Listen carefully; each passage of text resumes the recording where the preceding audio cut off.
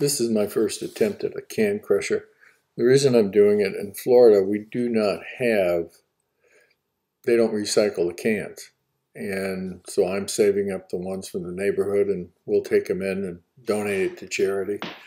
So the volume was getting too large. So what I did is I created this out of scrap lumber. It's some of the scraps that I had. I used 2x4s because that's what I had. I used dowels because I had two 12-inch pieces of dowels that somebody threw away and I saved them. I tend to hoard stuff, wood anyway. So this is the one that I made. It was kind of fun to make. It was interesting. The first handle I put in it was a soft pine with a grain the wrong way and it snapped. So I replaced it by punching the pins out and cutting one that had a different grain structure. And again, it was scrap wood. I wanted to use a piece of hardwood because it would be stronger, but I didn't have one. So I just ripped that 2x4 piece off the 2x4, about 7/8 of an inch wide. I can put the dimensions down, but you know, it doesn't matter that much. What I did is to make it stronger, I scanned YouTube and come up with some different concepts. But it was fun. Like I said, the second one, when I get some more time in and perfect it a little bit, I'll put some more information out on it. But it gives you an idea how to make a can crusher. Just whip it together and see if it works. Have a great day. The next part deals with the dimensions of this unit. And I know there's going to be questions on how big this is, how big that is. So here we go. It's 22.5. Why is it 22.5? I don't know. It just came out that way. And 22.5 works. I put a slot in here and it's 10 inches. From here to here. Why?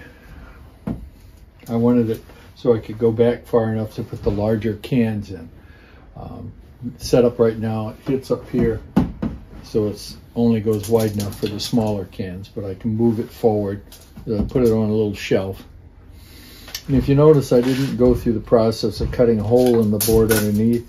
This is made out of scrap 2x4s, so I just hung it over the edge, and that way when I get the can crushed, it drops down and falls in the bag. I do like the idea of putting screws on the side here so I can hang a smaller bag or a larger bag. And then as it fills, it just fills in the bag. So I don't need the container down here. So that's kind of nice. To hold the plunger down, I just drilled a hole. This is 3/8, so I drilled a 3/8 hole, glued it in place. It goes back and forth. This angle here is about 20 degrees. It comes up. You can measure it, I guess, if you wanted to. It's got a distance of 10 inches in that direction and a rise of 2 7/8.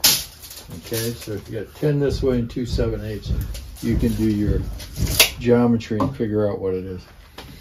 But that's my angle down here. It's about, like I said, about 20 degrees. And the closer you make it, the less, when this is down here, it's flat. You notice as I pull this, it raises up a little bit. That's one of the reasons I put it like this. If I put a board up here, it rubs on it. So that lets it flex a little bit, move up and down, which doesn't hurt anything. I didn't put metal here or here. I would make it a little wider. Okay, and I would also, and I might do that, glue this piece back in, right in here, because sometimes the can gets, when it squishes out like that, and it kind of blocks it, but no big deal. This is 2 7/8 wide. I've had it to do over, I make it 3 1/4 in this direction. So this width here is 6, so it'd be 6 1/4. So it'd be big enough that it wouldn't push into here. Might even make it 6 1/2. So that's the only changes I'd make. The length here to the rod is 19 inches. So that's 19. What I have here I ripped the 2x4. It's 39 inches long, the handle. So this is 39 inches. And again, the hole here is 3/8 because that's what I use for the rod. So, and I could put a small screw in here, drill it, pin it, but that makes the wood weaker a little bit. And it doesn't work its way out. I've done quite a few cans already. There's 2 screws here, 2 screws here, 2 here, and 2 here. I did glue it. I don't think it's necessary, but I did anyway. So, and this is drilled from the other side to get the pin out.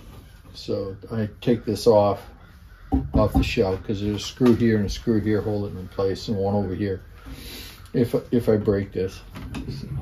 This is 1.5 inches. It was ripped off a 2x4, so this is 1.5 inches thick this way, 7/8 here. It could be a little wider. I could have went to 1 inch because I've got that much space here.